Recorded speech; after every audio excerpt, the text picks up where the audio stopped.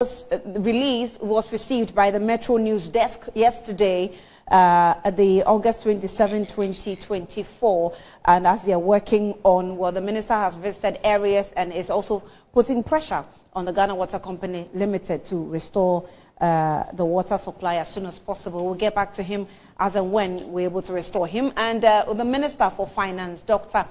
Mohamed Amin Adam, has clarified that contrary to claims that the redesign and expansion of the Kaswa-Winneba Highway are being funded by ECOWAS and Government of Ghana, is fully financing the project.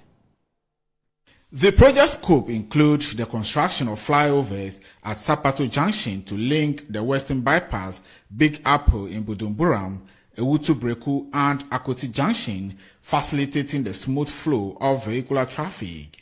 Additionally, the project will include the dualization of the road.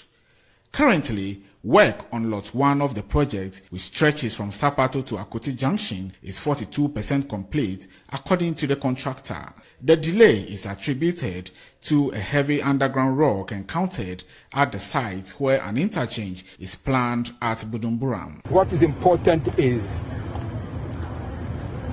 what do we do beyond this? Because we have to go, if it's part of the Trans-West African Highway, it must get to the border, and that is our responsibility. So this is the beginning of something that is much bigger, and I'm expecting that in a lifetime we will see it.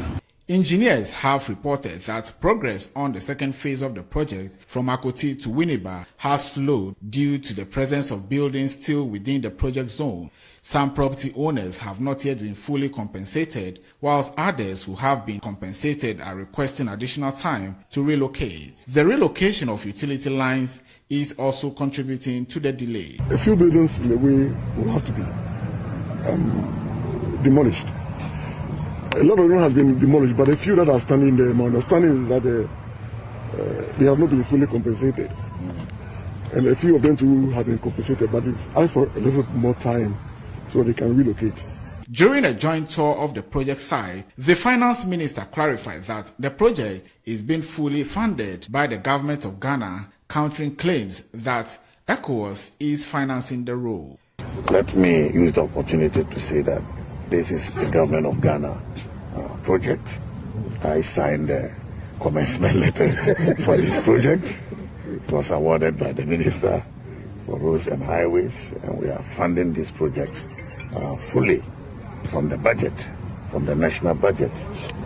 So it is not an ECOWAS road, nor is it funded by ECOWAS. It is funded by the government of Ghana. Roads and Highways Minister Asenso Boachi expressed satisfaction with the progress made so far and pledged to address the safety concerns raised by residents and road users. He also announced that government is considering extending the dualization project through Cape Coast to Takoradi to further boost tourism and economic activities in the central and western regions. I know that they've put in place safety measures, but if there are specific issues that the people are not happy about, we are ready to address them. We've had similar situation in the Ofanko-Nsawam road project that we received a lot of complaints. Well, we sat down with the consultant and the contractors and we were able to resolve them, and currently there are no issues. If there are specific issues, we are ready to